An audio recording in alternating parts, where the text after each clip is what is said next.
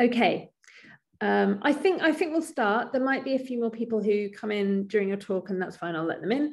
But let's start. So thanks for coming to this annual lecture, everyone. I'm really delighted to welcome Tamsin Ford, who, as many of you will know, is a professor of child and adolescent psychiatry at the University of Cambridge. She's the head of the Department of Psychiatry. Her research, as again, many of you will know, focuses on the effectiveness of interventions and efficacy of services in relation to the mental health of children and young people. And she has a particular focus on the interface between education and health systems. She does a lot of work in schools and interventions in schools.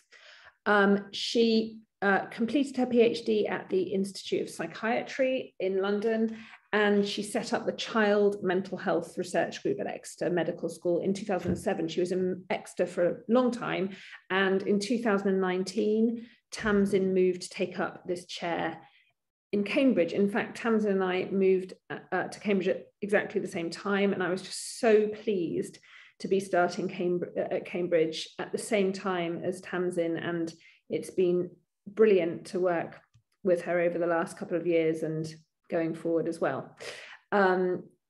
Many of you will know her as a really fantastic colleague and collaborator, and she's involved in all sorts of really interesting projects, including a lot of studies on, or several studies on mental health and well-being in COVID, and that's what she's going to be talking about today. So, welcome, Tamsin. I would like to invite everyone to write any questions they have in the chat, and we'll go through those questions at the end. And if you have a question of sort of clarification during the talk, I think the best thing to do is actually just speak. It probably won't be necessary, but sometimes it is, because I won't be able to see the little yellow hands on my tiny laptop screen with Tamsin's slides up. So yeah, please do put your questions in the chat, and we'll have a Q&A session after the talk. Thank you, Tamsin. Thank you, Sarah, and thank you to those who invited me to come talk. It's a real privilege, and I'm also aware that I'm probably all that's between you and your weekend, so I will endeavour to make this very end of your week as interesting and stimulating as possible. So the first point I want to make is just how much disinformation there is about COVID and mental health. Now, this is a living systematic review, which you can access via the website on top, and I will make my slides available if people would like to see them. And it's been run by colleagues at McGill University. They've published a couple of papers out of it already. It's a massive team of people who are endeavouring to screen all the trials and all the epidemiological papers that have a defined sample. So they're ignoring those that are convenience samples for various reasons. They use a validated measure, either a defined cutoff or just scores on a questionnaire, but a validated measure rather than self-reported problems or diagnoses, and they measure it at 2 time points. Now, that could be before and after COVID, or it could be repeatedly within COVID. They stopped fairly quickly within the first 6 months the review about change because they were being swamped and the quality was dreadful. And I think for the first time since this all began, and I think I spoke to Brett Thompson, who's the person who was doing this, to persuade him to include children, I think in May 2020, for the first time, and I've checked every time I've given a talk, the number of abstracts and titles hadn't increased. So they haven't formally announced that they've stopped, but I do wonder if they've decided that, that they're going to draw a line under it. But anyway, last night and also 10 days ago, they had screened approaching 84,000 titles and abstracts. And yet they'd only found 170 papers that fitted their criteria, which weren't, I think, hugely rigorous. and only 11 of those dealt with children. Now, the ones that dealt with children were all from high-income countries. There were a few from China, a few from the USA, 3 from the UK, and the rest scattered around Europe, with 1 from Australia. In the adult population, they have done a more detailed analysis, which they published earlier this year, from 36 studies involving 33 data sets, in which they conclude that in adults, those 18 and over, there was no major indication of change, except those measuring very close to the beginning of the pandemic, when some studies showed a brief increase in anxiety symptoms, particularly among those with pre-existing medical conditions. Well, you know, that would seem logical. The child data is a little bit different and mixed. So 3 showed no change in the strengths and difficulties questionnaire. For those of you who don't work with children, you might not have heard of this, but the SDQ is a really commonly used measure which covers common clinical problems. So it is aimed at sort of picking up clinical levels of psychopathology. It has an impact scale, which is very useful, and it has parallel versions for parents, teachers, and young people. One study showed an increase in emotional symptoms on parent report only, but not young people. And I should say the data gap is particularly acute for younger children. So amongst these 11 studies in children, the mean age is 13. So we're talking adolescents really, rather than children. One study showed an increase in depression, whereas another one showed no change. 2 showed no change in anxiety, and another no change in loneliness. And in 2 additional UK-based studies of parents, so their parental mental health, which is really important because there's a bi-directional relationship between parental and mental health. It works both ways. So if you are a child with a depressed parent, there's a lot of literature indicating poorer mental health, but actually parenting a child with poor mental health, not surprisingly, impacts on the parents' mental health too, although it's much less studied. So these 2 studies of parents, one were children with intellectual disabilities, and one was children with very young children, so under the age of 12, primary school age children. The latter showed an increase in caseness on the GAD-7, so anxiety levels, whereas the learning disability population, there was no change. So we have a data gap, and we have very mixed findings from a limited number of studies. And I guess there is an issue here about time versus quality. So there were a lot of really rapidly in the field convenience sample collected mostly by social media. Now, you can weight people to try and reflect the general population better, but where you have differences in response rate between, say, men and women, or people of different ages or ethnic backgrounds or socioeconomic status, you could actually be amplifying bias by doing that. Weighting doesn't completely address bias and might actually make it worse. And often people say, oh, you know, these are fantastically large samples, that's great. Well, it doesn't adjust for bias. So for example, the example I've given on the slide is a study that came from China, where the gender ratio of adults is skewed heavily towards men. So if you have a sample that's 65% women, it's a very, very unusual group of people who've responded. And I'm not sure how it can tell you about those people who responded and what's happening to them, but I'm not sure it tells you much about what's happening in China. On a more methodological note, most of our statistics that we use to analyze surveys were developed based on a probability sample with various either complex survey design corrections or assuming that you had a simple random sample. So I'm going to tell you about some of the better quality studies. Now, not all of them have been picked up by this living systematic review, or perhaps sort of slightly unwell systematic review. Some of them have, some of them haven't, and I think it's partly where they've been published, and maybe there's a backlog of studies that they haven't got through yet. So this work, you can access the report, and there are now papers published on it, came out of the School for Public Health. This is an NIHR funded body which is across several different universities. The PR on this was doing a PhD funded by the school and is based at Bristol. Her name is Emily Widlow.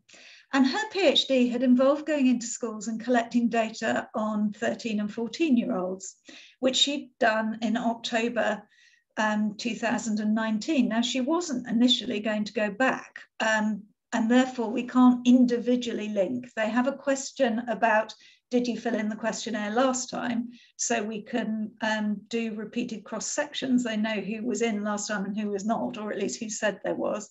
But we can't individually link responses because they hadn't got ethics to go back. But this is 1,000 13 and 14-year-olds and was one of the first studies to have, you know, a defined sample with a defined response rate and a validated measure. And I think one of the things that stood out to me is that young people were more worried about their friends and family than they were about themselves. But where they were worried about themselves, they were really worried about missing school.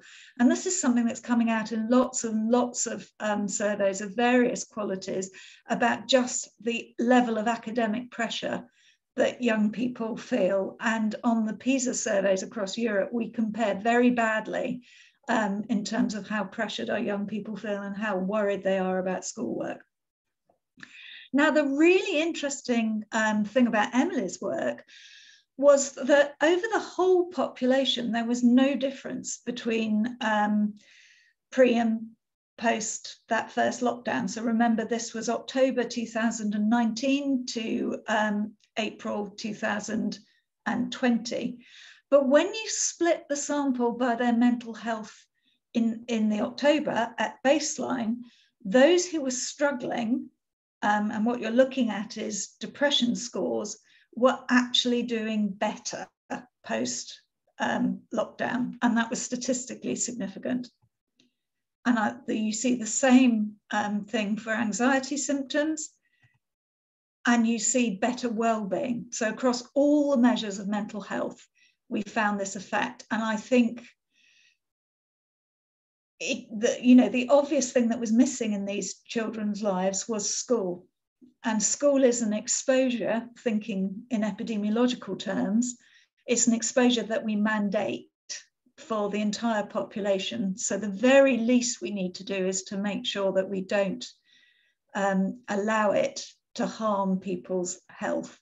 And the hint here is that, and from many other pieces of work I've done, that actually for a sizable chunk of our childhood population, school can be a risk factor for their mental health.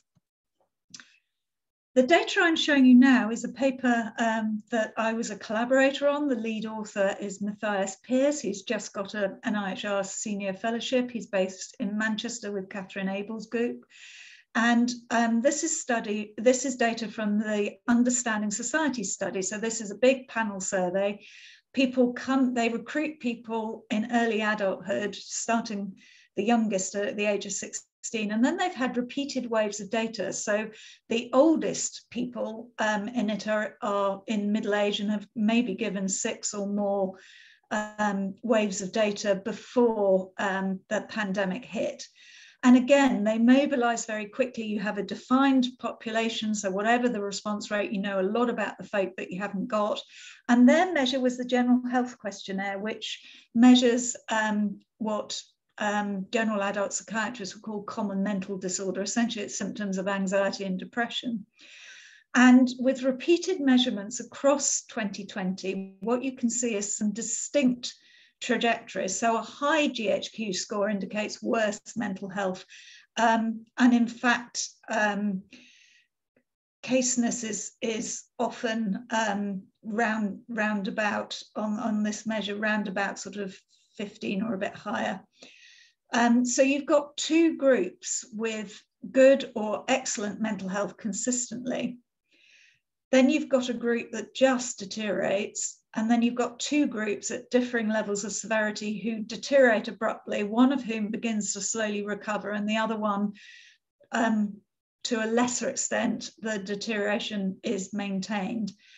Now, it won't surprise anybody who studied the epidemiology of mental health to know that the people who fell in the good or excellent mental health were more likely to be able to work from home, affluent, good access to Wi-Fi, white, male, whereas those who were experiencing poorer mental health were much more likely to be female, single parents, and in fact, parents of very young children emerged in the first survey as a novel at-risk group, and I think we can, those of us who've tried to homeschool will be able to understand why. And also from ethnic minorities living in deprivation or having a pre-existing poor mental health. Being locked down is not good for your mental health. And Kathy Cresswell, who ran the coast-based study, now this was a convenience sample, but it mobilized very quickly, and for a long time it was the only data that we had on children. So these were parents and young people who were recruited by social media. What they have shown is a very interesting fluctuation of mental health symptoms in the three major domains measured by the SDQ, so attention and concentration, emotion and behavior, which fluctuates. So again, a high SDQ is worse mental health. And you can see as lockdown restrictions increase, children's mental health deteriorates according to this group. They again, children with special educational needs with pre-existing mental health problem and those living in more deprived circumstances all did consistently worse all the way through. And this was echoed by another study where there were 12 studies, 10 from America, one from Peru and the other from the Netherlands, that had pre and post data. Now, some of the samples were very small. Some of them, only 6 of them were random samples. Quite a lot of them were either volunteers or selected. And sometimes the pre-COVID was sort of 5 years pre-COVID, which is quite a long time. But what they showed was a similar thing. The mortality rate at the time of the post-pandemic follow-up didn't make any difference to children's mental health, but those who were living under restricted social restrictions at the time that the follow-up data were gathered were doing worse across these 12 studies. However, as hinted at and said by a lot of people publicly, the experience was mixed. So this is data from the Oxwell surveys, another Oxford-based group led by Mina Fazal and Karen Mansfield, who's in the left-hand photograph. And it's a yearly survey that has gone on since, I think, 2016 or 17. At the 2020 version had 19,000 responses across 237 schools and 6 counties. So again, you have a defined sample and you know a reasonable amount about the schools and the counties from which these young people come from. So you know a bit about your non-respondents. And what you can see is that probably on balance, more youngsters, particularly amongst the older teenagers, said lockdown made them unhappy. But actually, there's a sizable chunk of children and young people who report that lockdown made them happier. So compared to peers who reported either no change in their happiness or a deterioration, the young people who said that they felt better reported improved relationships with family and friends, that they were less lonely and they felt less excluded from things. They reduced bullying exposure. They found it easier to manage their school tasks, and they were more able to exercise as they wanted to, and were sleeping better, which is really interesting. And in parallel to this, colleagues in Glasgow were involved in a multidisciplinary study involving lots of stakeholders, so police, social workers, infectious disease modelers, and Helen Minnis, who's a child and adolescent psychiatrist. And they did a series of qualitative interviews, so a much smaller study, around about sort of 50 families, very early on in lockdown, so sort of April 2020, and then going back towards the early summer when things had settled down. And what they found was those who were more affluent and they had space, they had Wi-Fi, they could work from home, actually, as described by Kathy Cresswell's data, the families were now valuing the time together and actually had adjusted after initial anxieties, whereas those where there was either new or long-standing financial, housing, or food insecurity, where there was a history of domestic violence, where they either struggled to work from home or they didn't have Wi-Fi or sufficient kit, they had got into a vicious circle of escalating tension and poorer relationships. And it led the Glasgow City Council to develop a policy of trying to get the schools open as soon as possible, trying to keep the most vulnerable children in school, which I know was a policy right from the beginning, but actually the take-up amongst those vulnerable children was very, very low. So a lot of really vulnerable children just disappeared off the radar, with a consequent uptick in cases of abuse and neglect. And it's much harder to monitor what's going on when nobody's seeing the child. So the idea was that for these very vulnerable families, that you would have either a kin carer or a trusted adult that provided some opportunity for care for children and young people to decompress these very tense family situations. So another important Oxford study, although maybe less salient now, came out in 2021 about vaccine hesitancy. So in the 2021 sample, they were all asked from the age of 9, would you take a COVID vaccine if you were offered it? Now, at this point, nobody under the age of 18 had been offered it. And what they reported is amongst young people that 50% were perfectly willing or eager to take, whereas about 13% were unwilling or anti-vaccination. And in this study, they described the unwilling or willing, as well as the not bothered or don't know, which was a bigger group, as vaccine hesitancy. So that was common amongst the younger groups, so maybe a comprehension issue. Those who were less anxious or depressed, or those who had probable COVID infection in the past, so maybe they felt they didn't need it, and perhaps less surprising, the more deprived and marginalized. Now, a parallel study in the Understanding Society cohort, which I talked about earlier, found 27% vaccine hesitancy, defined in a similar way, amongst 16 to 24-year-olds, and that between 45 and 62% of parents said that they would like their child to have a vaccination. So I think the take-home message for that is actually the biggest chunk of people are not, certainly young people, are not anti-vaccination. They just haven't really thought about it or not bothered. And that gives us an opportunity to get in there with good information to try and educate, rather than feeling like, people not having vaccines is because they don't want one.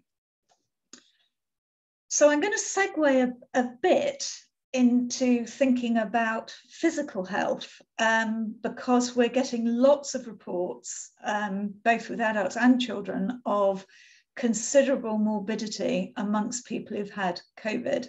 So I'm a co-applicant on the CLOCK study, which is being led from UCL, and I have to thank them for loaning me their slides.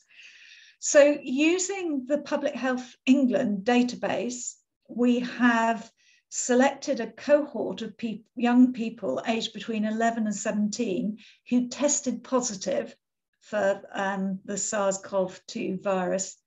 And then we've matched them with young people who are a similar age, gender, and live in the same area, who were also tested at the same time, but were tested negative. Now, in both groups, there will be some who went along because they had symptoms, and there will be some who went along because they'd had a contact. So we've kind of got 4 groups within there. If anybody in the negative group subsequently has COVID, they come out of the study at that point, and it was having had COVID before or a positive test before was an exclusion. So the families are recruited and then contacted at 3, 6, 12 and 24 months. And we're also seeking consent to link their data to the National Pupil Database and to hospital episode statistics to be able to follow them longer than that, which will take follow-on funding. So at the time of the test, the young people who tested positive were more likely to have symptoms. And the common symptoms you will see are not that different, although loss of smell of taste and extreme fatigue point towards COVID, but that is by no means universal. At 3 months, again, the similar thing. There are no distinctive symptoms that makes you think, oh, that's long COVID. And actually, you know, there are quite a lot of young people who tested negative who still have symptoms of something at 3 months. And I think these kind of symptoms are really, really common when you ask people about it. Of course, that doesn't help clinicians who are faced with a young person and their parent who are worried about having long COVID. And in fact, what we're trying to do is generate predictive models of who we should worry about. So the beginning of this was to see if we could use latent class analysis to identify people who are more likely to have multiple symptoms and to be more impaired. And in fact, we found them in both groups.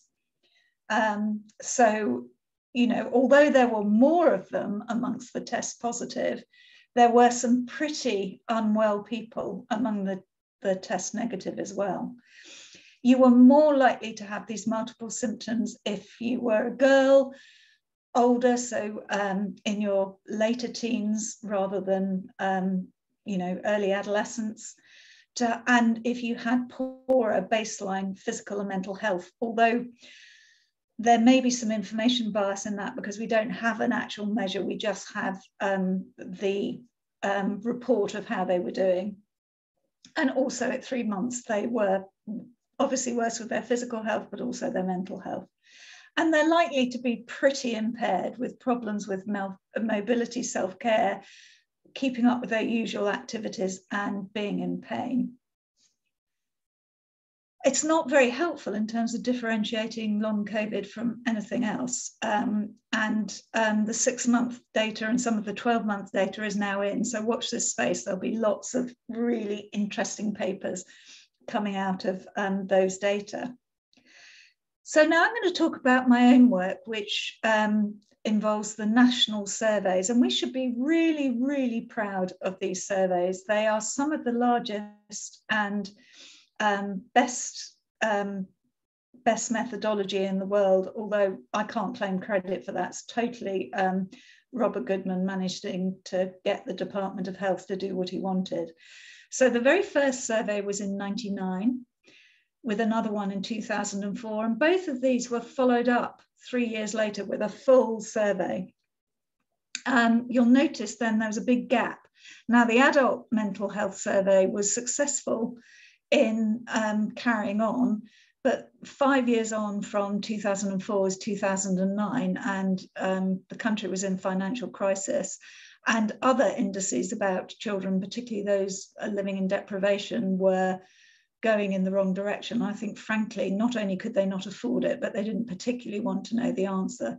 Anyway, with a lot of lobbying about the data gap for children, we finally got another survey in 2014. And we were in negotiation with NHS Digital because a colleague of mine at Exeter University, Tamsin Delgado, had got funding in her senior fellowship to get data on service access over the 3 years to be able to see whether, changes in policy seem to be increasing access. And that came through in late 2019. So it just seemed obvious to go to the MRC and the Department of Health and say, look, this is a really carefully selected and constructed, well-characterized group of children. We absolutely ought to follow them up. So we've had 2 follow-ups thus far, and in fact, the 3rd follow-up's about to go into the field next month. So the sample frame was the population of children and young people in England, in all of them. Scotland and Wales contributed in the first 2 surveys. These are very large surveys, some of the largest worldwide. And 2017 was particularly exciting because it went down to the age of 2 and up to the age of 19. The sampling frame was chosen to very carefully ensure that every child in the country, as far as possible, had the same chance of being selected. It was the child benefit register initially because it was universal and with very high take-up. In 2017, of course, child benefit was no longer universal, so we used GP registration. And it wasn't a simple random sample, it's what's known as a complex survey design. So the primary sample units were postcode sectors, and those were sampled with a probability that was inversely proportional to its size. So in the first 2, for example, we had people going out to the Highlands and Islands of Scotland because some of them were sampled. And it just means that different areas have an even chance of their population being sampled. And then within the selected postcode sectors, children were stratified by the age and socioeconomic structure of the area. So the idea was to construct a sample that, as far as we could possibly do it, represented the population of England. So we hadn't, although there had been the initial commission for 2017 to NHS Digital did specify keeping in touch and a follow-up, it hadn't happened. And because of that, our response rates have been disappointing. We haven't managed to get above 50%. We did manage to hike it up a bit in 2021 by roping the telephone unit in to actually complete the questionnaires, not just ring people and encourage them to do so. And we have 251 subjects, so either children or young people, where somebody has reported on them in all 3 surveys. And the aim was really to characterize mental health across time and also to get a snapshot of life during COVID, with a focus on ethnic group variations, although we weren't very well set up for that because the sample represents the population of England as a whole, and therefore we didn't have a boost for people of ethnic minority background, and they are less likely to respond, and we hadn't kept in touch. So we were limited in what we could do with that, but we did try. Whilst in 2017, we had a multi-informant standardized diagnostic assessment that's really detailed, involving face-to-face interviews with children and young people, and if the family consented, a questionnaire mailed to teachers and clinical raters putting all that information together as they would in the clinic to get, the question the government wanted to know was how many children out there need treatment. Now, we obviously couldn't in the time we had, do such an in-depth assessment, and also lockdown initially, we wouldn't have been allowed to. So we used the Strengths and Difficulties questionnaire, which has an algorithm which will run with one informant, but works best if you have more than one informant. And of course, for 11 to 16-year-olds, we had both parents and young people for some of them. And it can give you a prediction. It's called a pseudo-diagnosis of probable mental health condition, possible or unlikely. And it involves the individual symptom scores and impact individually for attention, behavior, and emotions, but it will give you an overall any type of problem, and that's the level that we've analysed. So the bottom line is, in this sample, we have seen a deterioration from 2017 of 1 in 9 young people with a probable mental health condition to 1 in 6 in 2020, which was sustained in 2021.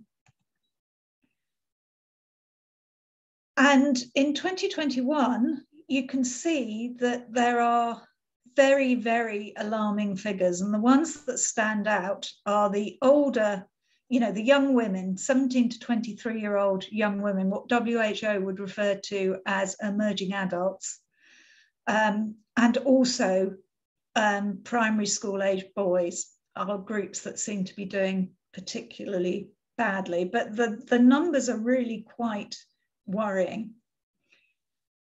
The differences between boys and girls I've flicked up for those who maybe don't know much about child mental health conditions. This is entirely what you would expect, with boys predominating in the preschool and primary school years as the children who are struggling, things evening up across secondary school, and girls overtaking boys in the later teenage years.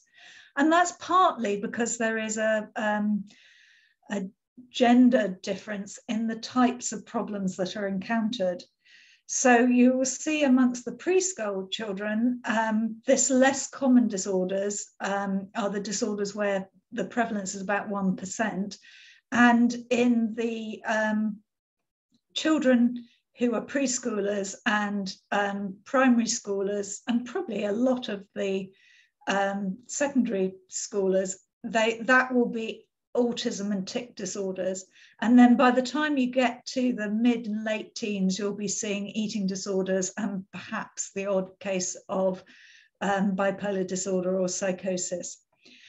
So it's developmental disorders like ADHD and behavior disorders, and those are commoner in boys. Now, there's all kinds of issues about our samples where these disorders were characterized, were heavily male dominated, or often only included boys, and therefore maybe we're bad at picking up ADHD, for example, in boys. And in fact, a colleague of mine has demonstrated that not only girls with the same symptom level in the millennium cohort, not only are they less likely to be accessing services, if they access services, they're less likely to be given a diagnosis. And if they're diagnosed with ADHD, they're less likely to be given medication. However, neurodevelopmental disorders are more common in boys. And then you get emotional disorders, which increase through life. And that carries on into adulthood, and they're more common in girls. The deterioration across the years is similar in both genders, and it's similar with age, with the exception of the older young women, which is the older age group is a smaller sample initially, and therefore we're down to small numbers. So I'm not sure how reliable that is, and I wouldn't like to say it's a definite improvement between 2020 and 2021. In terms of ethnicity, there's a slight difference in when the deterioration came. And I think what's really interesting is the group that were doing the worst in 2017 were the white kids. When you break it down into broad groups, consistently across all the surveys, children of Asian backgrounds are doing better. Children with mixed heritage were, in the earlier two surveys, doing worse, and in 2017 coming just behind the white kids. And the Afro-Caribbean kids, they likewise were not doing wonderfully, but the numbers were too small in 2004 and 1999 to be really clear. And I think we've argued for an ethnic boost, and I think next time round, if there is another survey, we might get one so we can actually explore these issues properly, because even those groups aren't particularly valid or useful either. But you'll see that the white group are reporting a sudden drop between 2017 and 2020, whereas it seems a bit more steady with the ethnic minority groups all grouped together. The other thing we've seen clinically is a massive increase in the number of young people presenting with eating disorders, which is deeply worrying, because not only is it a doubling, it's a doubling of urgent and emergency referrals with a parallel but less dramatic increase in more routine referrals. Now, we couldn't use the whole diagnosis from the development and wellbeing. That's the dauber at the bottom of the slide. However, we could use the screening questions, which I'm not going to bore you by reading out, but each dauber module or diagnosis has a set of screening questions, which if they're all negative, you just skip on to the next module. And so if we wanted to compare with 2017, we needed to use something that had been used at that time. Now, the whole diagnosis is very accurate in a clinical sample and a separate population sample of 500 children in rehearsal for the 2004 survey. And what we've shown, we can't say eating disorder, but I think those are quite hard-edged questions. So these are parent reports on the 11 to 16-year-olds and self-reports on the 17 to 19-year-olds. What you see is quite an increase across both genders and across both age groups, but it's more marked in girls and it's more marked in the older teenagers, which would be expected. We are busy unpacking what that means as part of our UKRI grant. So there are various components of the cross-tabulation of, your screening test against your gold standard. Of course, the gold standard is the development and wellbeing assessment, and we could have a whole hour's talk on whether that's a good enough gold standard. But what we can see, and this is fairly consistent, is the negative predictive value and the specificity, which is how likely in both, the predictive value is if you have a negative result, how likely is it that you're truly negative? Whereas specificity is a different bit of the cross tabulation. It's if you have a negative result, what proportion of negative results is correctly identified? Both of those are very high, but because eating disorders are fairly rare, the positive predictive value is fairly disastrous. Now, parents, as you will see, are more accurate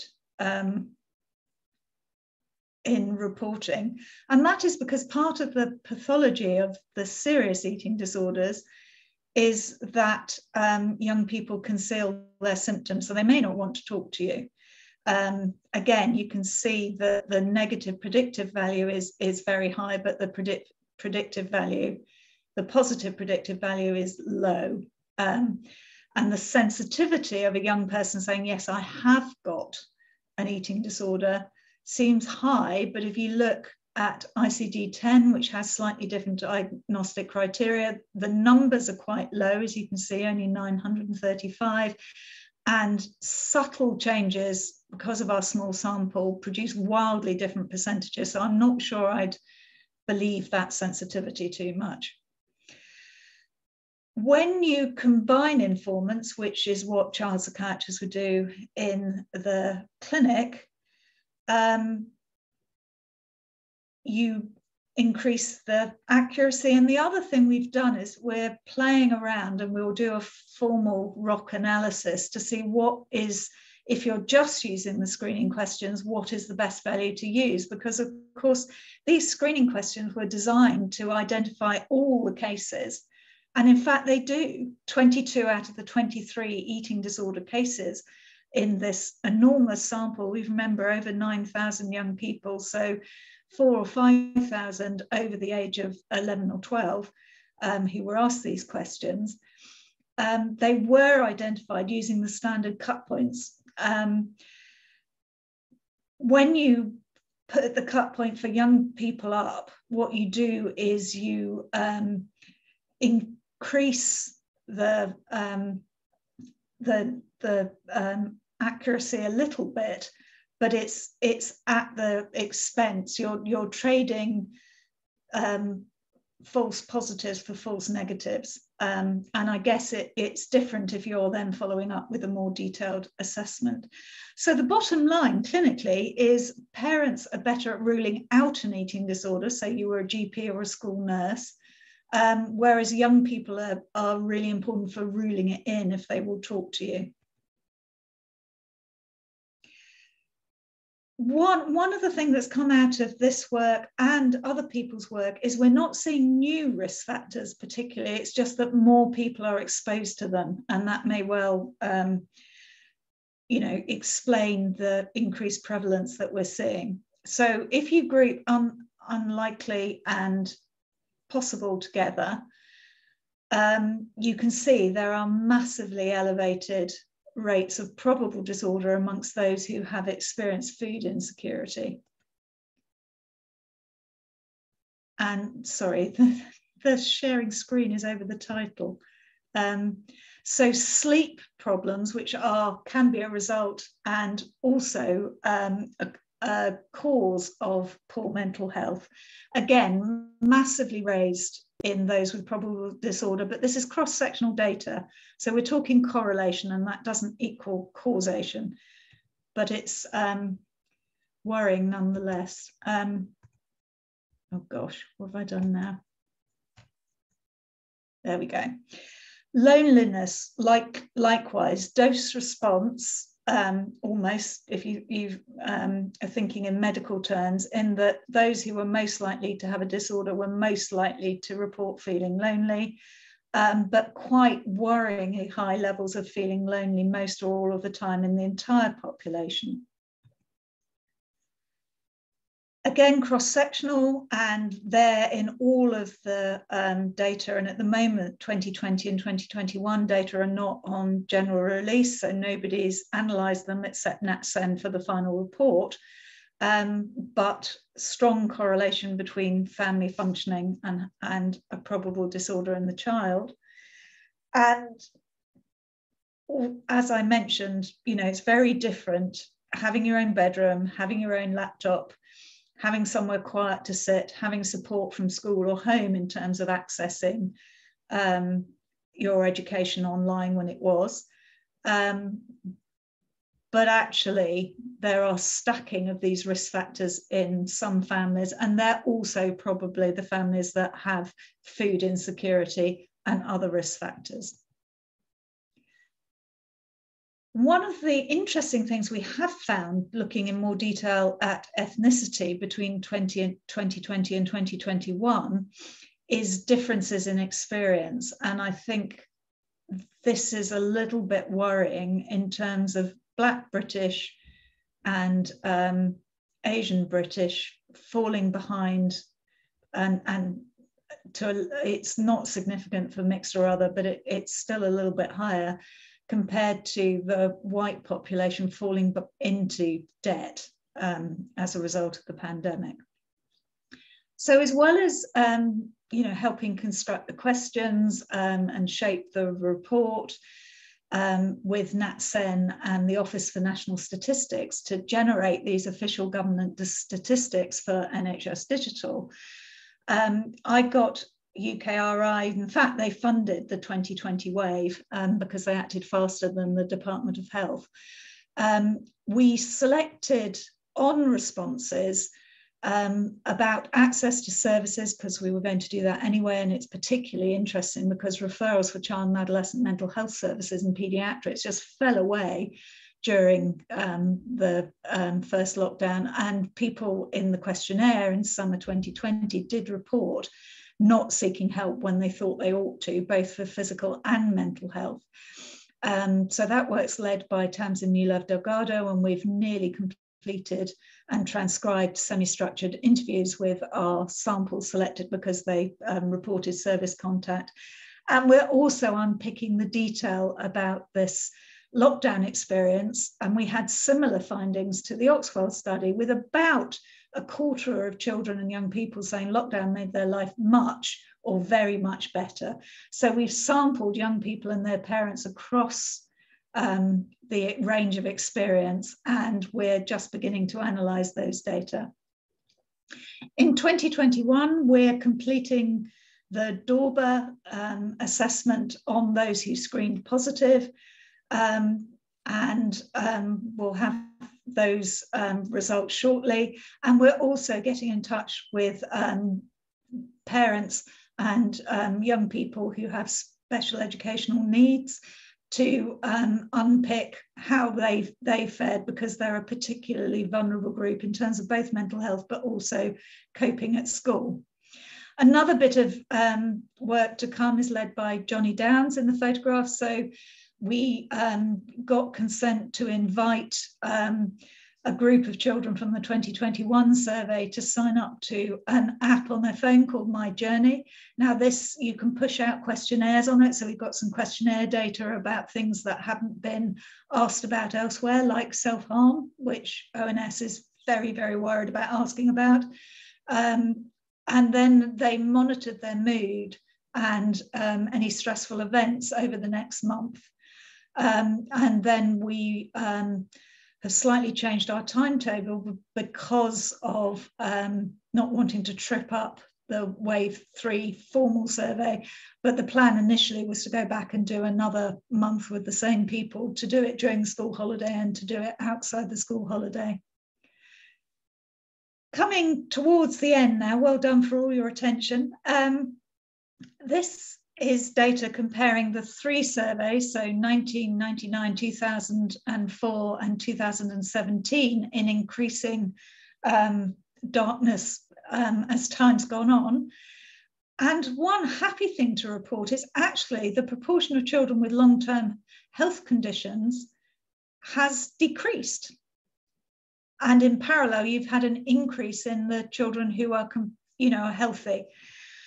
This is at a time when the levels of psychiatric disorder actually significantly increase, but it's also increasing amongst those who have long-term health conditions, which is topical for the Children's Hospital. And of course, contact with a paediatrician is an opportunity to identify a problem and step in and help, because actually that comorbid group suffers in terms of the management of their long-term condition. This deterioration in child mental health prior to the pandemic was small but statistically significant, but it's probably more marked in older teenagers. So we've got a signal both from the adult survey as well as the child survey that people in their late teens and early 20s, particularly young women, are doing particularly badly.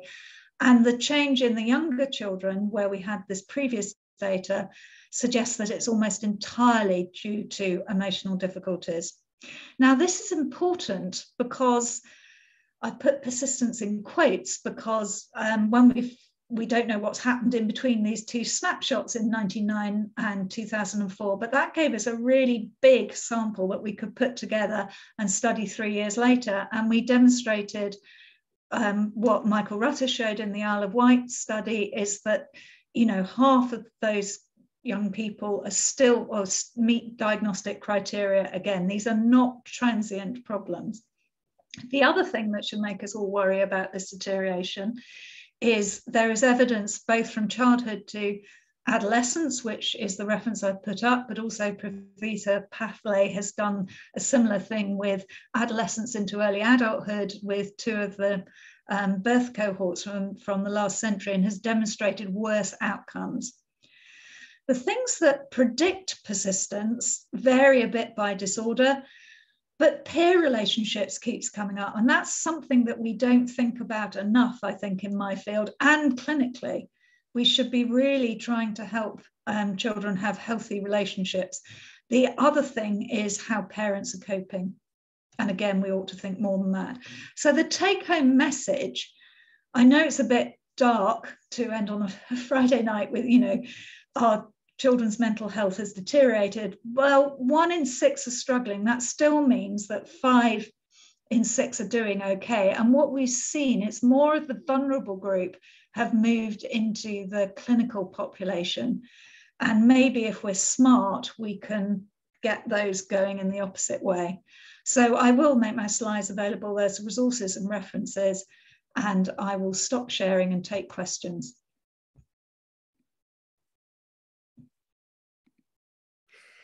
Thank you, Tamsin. Clapping from all of us. That was fantastic, so interesting and important, and quite concerning, I guess.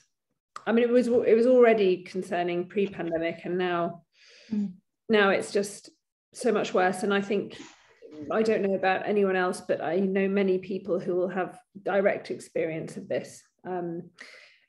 Their children and young people really struggling over the last couple of years in particular, and also finding it really, really hard to get hold of any kind of services for them,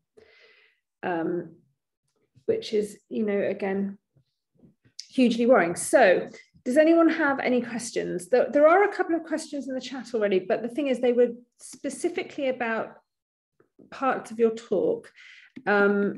And I'm not sure whether they might be a bit too specific to slides. Okay, one question was in your post-COVID or post-viral, whatever symptoms, someone has said that it looks like the children have predominantly respiratory and fatigue symptoms, but not cognitive symptoms after COVID.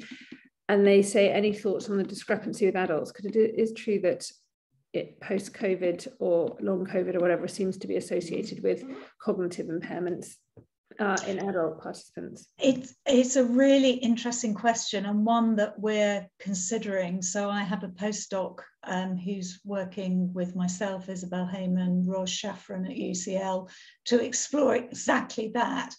And we're going to use the SDQ, attention and concentration scale, and actually track it, dividing the sample into those who definitely had symptoms, whether they were positive or negative in their test, and those who didn't, you know, so 4 groups, not just 2 groups. Because yes, I think we should be finding it. I think, you know, this submission for the clock study was a matter of about 2 or 3 weeks, one of those really rapid calls. And I'm not sure that there were questions in the physical symptoms, which is an omission. But I think we were trying to match other, excuse me, other studies that were going on. And, you know, they didn't ask in terms of symptoms, but I think we're saved by having the SDQ, which has these 5 items about your ability to concentrate. And, you know, I've detected a difference in my trial on it. So I would hope that we can pick it up that way, but you're right, it's really important. So watch this space. I'll come back and tell you about it when we've done the analysis. Does anyone, Lee? Yeah, I had a question about that study actually, which is, has obviously have a particular interest in long COVID, having suffered from it myself for quite some time. And I mean, my breathing problems were ameliorated massively once my GP started prescribing me some inhalers. And I'm curious with your kids who have, you were saying there weren't massive things standing out between those who'd had a positive test and those who hadn't. But it struck me that there was quite a bit of arbitrariness as to whether GPs were prescribing, ways of helping with breathing problems post-COVID. And I wonder if, maybe fewer of your kids are showing breathing problems post-COVID because some of them are getting good treatment and they're getting good inhalers to help, with their breathing problems. I would love to hope that was the case. I mean, we have got questions asked about who have you seen and what treatment you've had. We just haven't analysed them yet. So this was only funded 6 months ago. No, a little bit longer than that. And there's a wealth of data that's being cleaned as we speak. So, the analysis I've presented is now published, but it's the very first look at the preliminary data. I mean, when we first started, there wasn't a definition of long COVID. So one aspect of this study has been a Delphi study to try and get paediatricians who, of course, want every blood test under the sun, and psychiatrists like me who are, less stringent, and GPs who are probably somewhere in between, and nurses, and, to just get a consensus about how do we classify long COVID. And it's not straightforward, really isn't straightforward. Does anyone else have any questions before I ask one? I wondered if the person who asked about the criteria for the categorization of the children wanted to. Oh yeah, Margot. I don't think they're still here. Oh, okay. Yeah. So I was going to say long COVID, and Lee, maybe you have some insight into this. I was thinking that if you have breathing problems and you have physical symptoms like that, then that's going to interfere with sleep, and it's going to make you stressed, and then that might have the knock-on effect of lowering mood and causing cognitive impairment. So I just wonder how sure people can be that the cognitive impairments and even the mood problems in long COVID are directly an effect of long COVID or an indirect effect of the physical symptoms which disrupt sleep and make you anxious. I don't think we can. I mean, what's really interesting was that the mental health of the long COVID sample, those with lots of symptoms, yes, their health wasn't as good as baseline, but you saw that in the group who tested negative, who were also really struggling. And I think that's exactly right. There are lots and lots of factors operating here. And yes, breathing problems do get worse in the middle of the night because your airways naturally constrict. So, it's well known that asthmatics often present at 5 in the morning because they woke up gasping for breath and have run out their inhalers, because that's naturally when your airways are at their tightest, and you've got any deficit, it may just tip over into an asthma attack. Yeah. Does anyone else have any questions? Mark. Hi, yes, great talk, thanks. Yeah. Some of the questionnaire data which we have from families with young infants suggests that it was particularly the first lockdown which had a big effect, and we saw kind of sort of compensatory behaviours from the parents and the families in subsequent lockdowns. I was wondering whether that's also reminiscent of the older age children that you are reviewing. I think we haven't got enough longitudinal data, but I think, there are hints of that. And I just wonder if, like the population mean and Daisy Fancourt's huge social survey related to COVID, which is a convenient sample, but it's still really interesting things. Overall, there was a sharp deterioration in that first lockdown. And then, like the Living Systematic Review, the conclusion is actually it kind of, stabilized. And I think there are hints of that in Kathy Creswell's survey, with people reporting every month over 2020, although she hasn't gone very much far beyond that. So I don't think we can comment about you know, subsequent lockdowns. But it wouldn't surprise me, because also the youngsters, the very young babies you're following will be that much older. So actually there's a different constellation of problems when you're looking after a newborn during a lockdown than when you're looking after a toddler. So it's quite difficult to make the comparison. You almost need repeated samples to do, you know, repeated cross sections of infants in different lockdowns, as well as following one family through their experience. I'm not sure I'd like to do either as someone who's grown up children. Yeah. I mean, for example, we've got evidence that parents spent more time in face-to-face contact with their infants, after the first lockdown. So it's almost like, like they were compensating for the lack of other individuals that the infants. I wonder, have you seen anything about sort of separation anxiety and stranger anxiety? We'd love to look at that. We just don't have the funding to do it, unfortunately.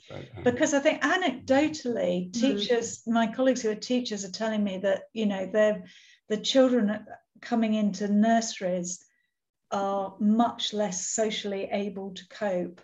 And friends and colleagues I know with small babies that were born during lockdown have had real problems sort of beginning to socialize them, because of course they have had a much more intense relationship with their parents and much less social contact with other people than they would have had.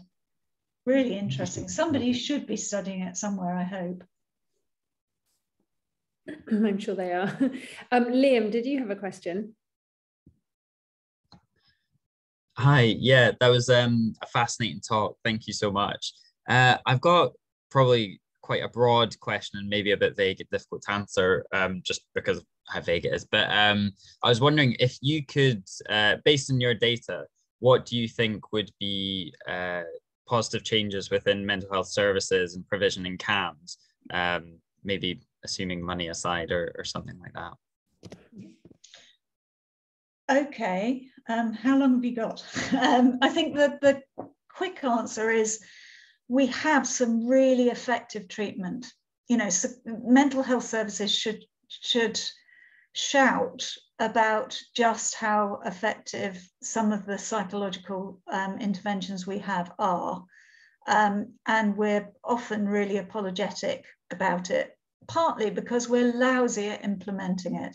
So the Children and Young People's IACT, which stands for Increasing Access to Psychological Therapies, which took CAMHS workers who often had had a very generic nurse training to be a mental health nurse, which might not include very much or any training, in fact, about how to assess anybody, let alone a child, and very little about how to administer cognitive behavioural therapy or particular types of therapy, and train them up and then put them back in services. I think we've lost a lot of those people because the CAMHS services were under such pressure. They were so hard to work in, and they've now set themselves up in private practice, which is fine if you're someone who can afford private practice. But I'm sure what I hope you've taken from my talk is actually it's the more vulnerable in society who are not going to have the resources. So we need proper training, proper supervision. We do need more mental health practitioners, but I do think there's a lot we could do before you get to that point. So anti-bullying programs, there are evidence-based programs, both for primary and secondary. We're just less for secondary, but many for primary. We're really lousy at implementing them. There are horrendous behavioural management abuses really going on in schools. So if I, as a psychiatrist, think somebody needs to be secluded, there is a wealth of paperwork that has to be done, very strict regulations about how long, who checks on them. Whereas in our schools, there are kids being sent off for days for often very minor things to sit in a booth with black screens in front of them and do nothing, which actually is effectively depriving them of education. And there is a huge number of kids who are often slightly you know, they've got a few autistic traits, they might actually be autistic, who are so terrified of getting anything wrong and that happening to them that they can't actually get into schools. We've seen rising numbers of young people with poor or patchy attendance, or even dropping out all completely, who actually, I wonder if there'll be a large number of kids who found lockdown better, because actually they didn't. Schools are very social in nature, particularly secondary school, and if that's an area you struggle with, actually being able to log on in the safety of your own home and do it at your own pace is probably much better. And anecdotally, on a lot of the kind of parents forums and things I'm linked with, lots of parents have been saying that their children have at last had some access to school, which sadly is all dropping away. And I think, you know, so there's so much we could do in our schools to make them healthier, happier places, and that in itself might help a lot of youngsters who are struggling. But it's the eating disorders thing really worries me, because eating disorders kill people and they are persistent. And if we have a cohort of massively increased numbers, you know, some of them will be struggling for years to come, which is deeply worrying. Yeah. Cheers, thanks. Can I have a positive question to finish on? I don't want to send you all off depressed.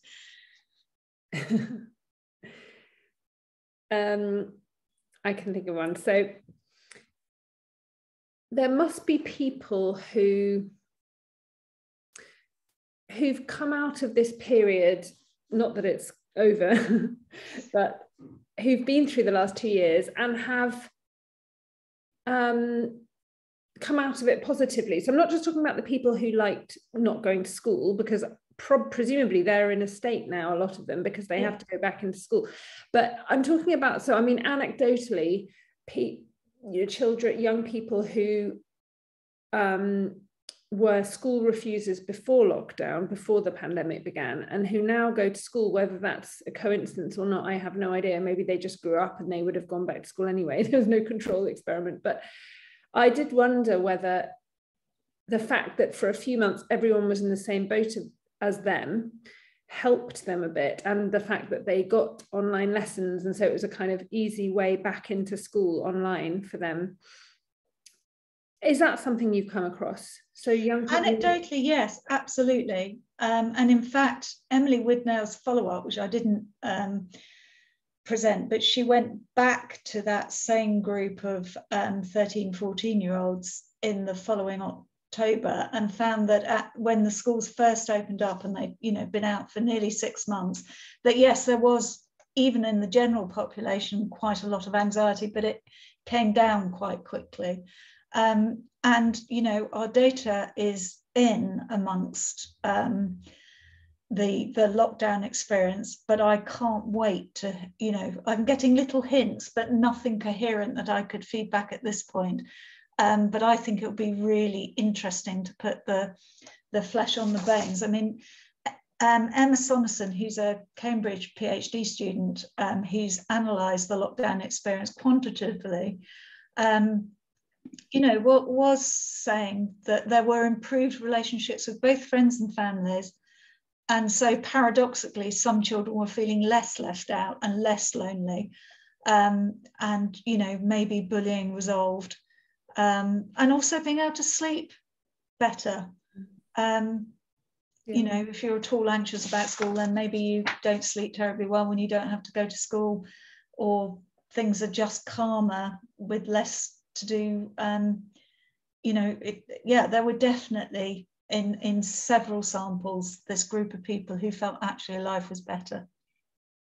Yeah, and I think it would be really interesting, actually, similar to what Mark was saying, to follow up relationships, or follow up family relationships, parent-child relationships over the next few years, because I think that's right, that for some people, presumably being locked and shut in the house with a very difficult environment would have been awful, but for others, perhaps it was a really positive thing to spend so much time with your family and to bond with them in a way that often you don't normally get the opportunity to.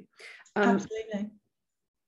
Bernie, who is my friend from university and is an educational psychologist, says, hi Barney, says, I guess for me, one of the positive legacies from the pandemic is the national conversation about mental health, reduction in stigma and shame.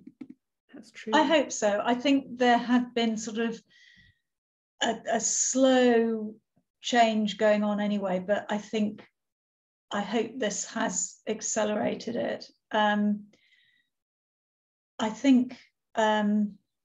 do think we need to do some thinking about how we present it to young people, because you know, we have emotions for a reason. You know, sometimes there are very good reasons for feeling depressed or anxious or furiously angry, and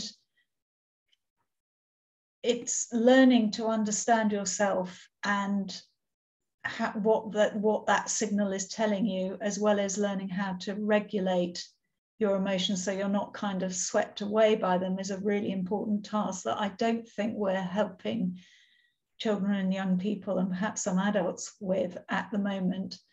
And we don't want to go too far the other way, in that, you know, nobody's going to have a life where they don't meet any stress. So actually realizing that feeling stressed and managing stress is not necessarily a bad thing. You know, the Yerkes-Dodds curve is that, you know, you get a bit of stress and your performance increases up to a point. And I think sometimes that gets lost. I mean, you know, to give an anecdotal example, a friend of mine was telling me about how her 10-year-old daughter had a spat, with a very public spat on social media with some young people, and she'd said something like, I hate you all and I want to die, in a slightly sort of, you know, and you know, without batting an eyelid, my friend said, you know, and 3 children were so upset by that they had to see the therapy dog at school the next day. And I thought, what? And that just, you know, I mean, yeah, you know, this little girl was not seriously suicidal. She was furiously angry. And yet, where are the adults in the system that can't contain that and help the children to deal with that without getting a therapy dog involved? Barley, did you want to come back in on that? I mean, I think that is an extreme example, and quite a funny one, I think. So I like that one. But I think the thing about people like my teenage children using words like anxiety in that becoming, you know, quite normalized, and whether that amplifies people's distress because it's kind of somehow that's there. That's one of the things I worry about. But as a practitioner psychologist, I'm now working with children who've shown emotionally based school avoidance. Mm-hmm. I was in it just one of the young people that I've been working with who has started school after a year of no school at all, and after some inpatient care following a couple of suicide attempts that which were really quite serious. The conversation with her about her mental health and well-being and how concerned she was that people knew about her history, and a lack of stigma and shame that she's had very good therapeutic support from CAMHS. I think her confidence in re-entering the school system and the fact that I just really felt that she was owning the fact that she'd been on a journey and that she'd got help and that she knew that, you know, she was planning for a positive future, and she'd been so unwell. You know, I think something like that. It kind of gives me hope to see when you get the right support, you can. Absolutely, and I think, you know, we've seen that in panel surveys. So. I'm going to blank on his name now. Dougal Hargreaves from UCL, he's a paediatrician. He had a master's student who did an analysis of repeated cross-sectional surveys of from parents and young people about mental health over 20 years. So these weren't the same people, these were repeated cross-sectional surveys, different people. And they didn't find a consistent signal that on validated questionnaires like the Strengths and Difficulties questionnaire or the Moods and Feelings questionnaire, that there was a deterioration in children and young people's mental health. Interestingly, because this went up to 2014, when they did, it was around emotional difficulties, but it didn't come through consistently. What did come through absolutely consistently was an increase in the willingness or the number of reports from parents and young people that they had a mental health condition. Now, whether that's because they're more concerned or they're just more willing to tick on a questionnaire, you know, and I think it's the latter. You know, we started seeing things like Super Nanny in relation to parenting, and I can't imagine that happening, or the House of Little Tearaways on the telly. You know, so over the last decade or so, I think there has been a process, and I do think it needs to carry on. And I think on the whole, it's a really good thing. I think one of the problems is we tangle ourselves up with imprecise language. So we say mental health when we mean mental illness, and that then leaves, you know, you hear people saying, I've got mental health, and it's like, well, we all have mental health.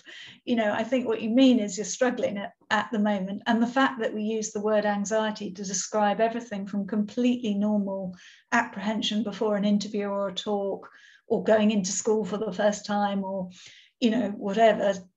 And we use the same word when we mean a clinically impairing condition. It's, you know, I think we do need to call a spade and to help other people understand the difference. And I think it also allows people who, you know, are a bit scared by mental health and the stigma to kind of brush it aside. You know, my mother is one of the most anxious people you'll ever meet, but she will say, oh, I never get stressed. And it's like, oh, yes, you do. But you just don't recognize that you do.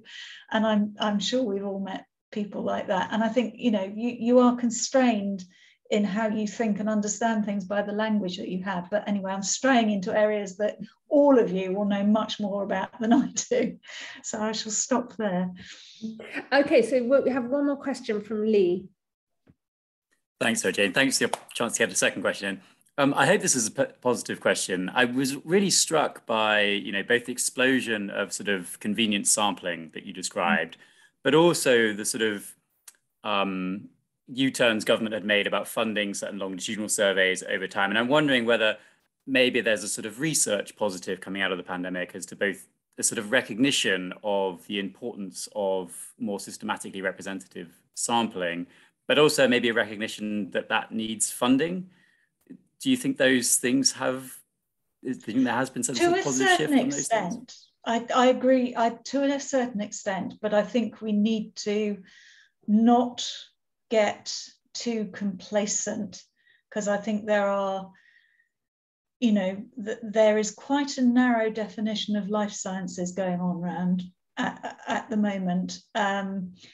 And, you know, we need broader research than that. So I think mental health and psychology needs to fight its corner and keep not being ashamed of the things we can't do as well as we'd like to, and be very clear about the strengths and the need to do things well. But actually that can only be done if it's funded properly and it's carried out properly.